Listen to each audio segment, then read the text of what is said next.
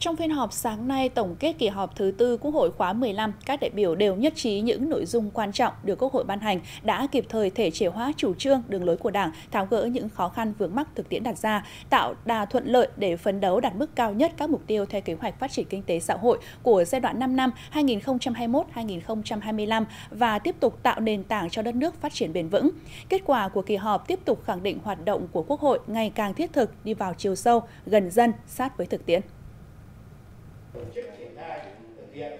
Phiên họp bất thường lần thứ hai chỉ xem xét quyết định quy hoạch tổng thể quốc gia theo quy định của Luật Quy hoạch, xem xét thông qua dự thảo Luật Khám bệnh chữa bệnh sửa đổi, xem xét việc tổng kết, đánh giá việc thực hiện quy định tại khoản 3 Nghị quyết số 30 của Quốc hội,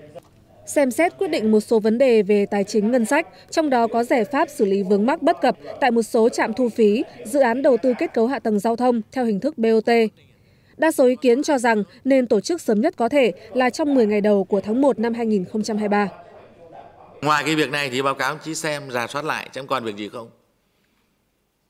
Chứ báo cáo anh Sơn là nếu mà không có dữ liệu trước ấy, sát khi bắt đầu họp rồi bắt đầu mới có tờ trình là chịu chết, không quay trở được.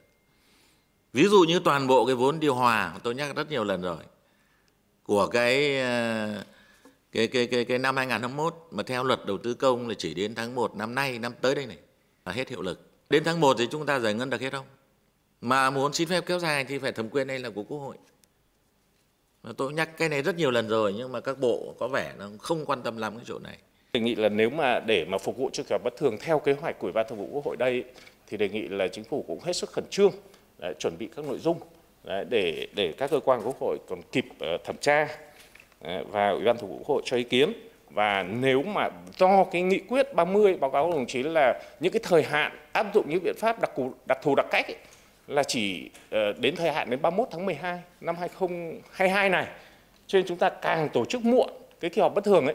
thì nó càng ảnh hưởng đến cái vấn đề hiệu lực của các biện pháp này, nó không đảm bảo cái tính pháp lý và tính minh bạch. Đấy, cho nên là càng sớm, nếu phải tổ chức trong năm 2023 thì càng sớm càng tốt. Theo báo cáo của Văn phòng Quốc hội, dự kiến kỳ họp thứ 5 Quốc hội khóa 15 sẽ làm việc 17 ngày, từ cuối tháng 5 năm 2023 đến tháng 6 năm 2023. Trong đó sẽ dành 8,75 ngày cho công tác lập pháp để xem xét thông qua 6 dự án luật, 2 dự thảo nghị quyết và cho ý kiến 6 dự án luật.